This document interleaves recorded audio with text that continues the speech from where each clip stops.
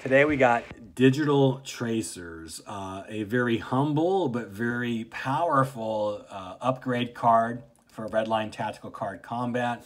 This is a neutral card. You can tell by the gray border, so you can play it on any Ifrit, and it just costs one resource to deploy. Every Ifrit, basically, except a few, have a system slot included, so you can play this for one resource on any Ifrit from your hand. Once done, though, it's going to take two to move it onto any Ifrit afterwards. So it's a cheap upgrade, and it has a very simple ability. The card basically gives your Ifrit the Sharpshooter ability.